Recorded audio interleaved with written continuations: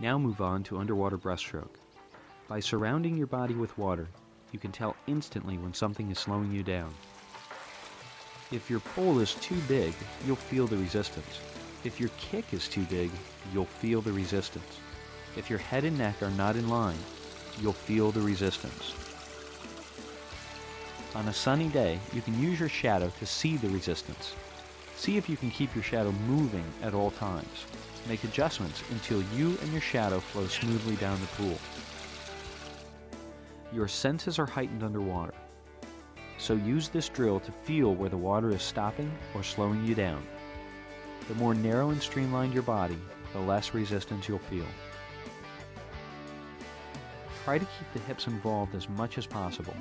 There's a tendency to let the hips go a little flat underwater.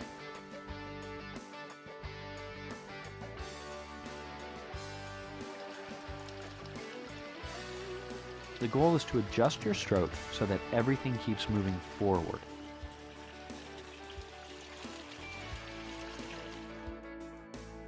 Use this drill to work on economy of motion.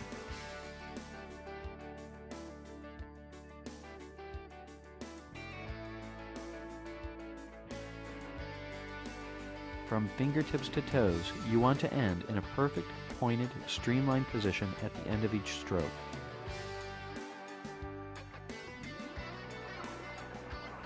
Use your shadow to check your position.